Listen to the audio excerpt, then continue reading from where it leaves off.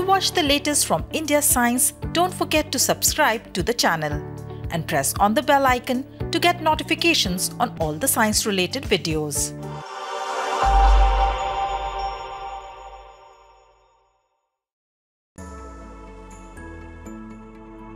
Rose-breasted grosbeak, a medium-sized songbird with short neck and a medium-length tail.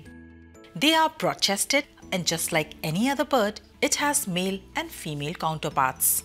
It derives its name from the male of the species, who have a very large triangular marking on a white chest. Males have dark black wings and a distinctive red marking, whereas females have brown wings and no patches on its beige body. But recently, scientists have found a super rare bird in the Pennsylvania Nature Reserve. The bird they have discovered is both male and female. It has a split right down the middle, pink on the right side and yellow on the left. Even the back of its wings and tail show crucial sexual differences, with the left side displaying a browner shade and the right side a blacker one.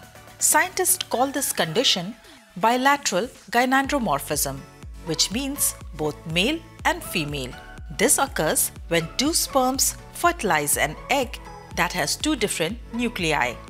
The egg can develop male sex chromosomes on one side and female on the other, leading to a bird with testes and other male characteristics on one half of its body, and an ovary and other female characteristics on the other. Since usually only the left ovary is functional in birds and the left side of this bird is the female side, this bird theoretically could produce young if it successfully mates with a female. However, even with a potentially functioning ovary, this lovely bird might not be able to mate.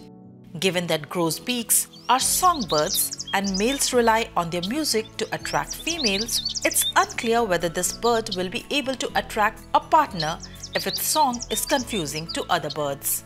Though this is a rare phenomena in birds, it is also found in other creatures like snakes, insects, lobsters, crabs, and spiders.